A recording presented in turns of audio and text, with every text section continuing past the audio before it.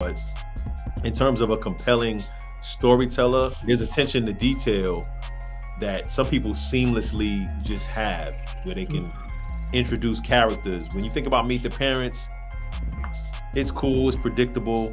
It's wow. It's predictable. No. You think it's predictable? No, I think it's predictable. Call Meet the Parents. Like y'all didn't know that was coming? Outside of that, I mean, it's this. I don't think it's predictable in that you know how it's gonna end. Yeah. But in terms of the twists and turns that it takes, like meeting a son that you like, I think that's still the way it was put together, and still less predictable than still less. I don't think it was predictable. It's still less predictable than every Biggie story told, except for I Got a Story to Tell.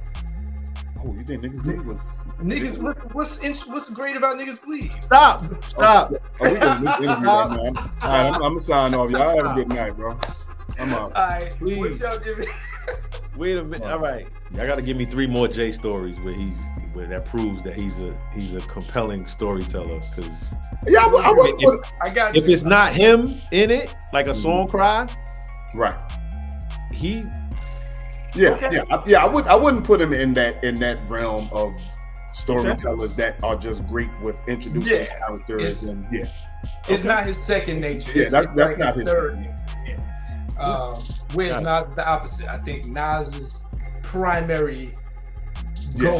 He's great at painting. Is storytelling. You put him in a braggadocio context or commercial or rapping. But that's a combo for another day. Or rapping with that, making beats. With that,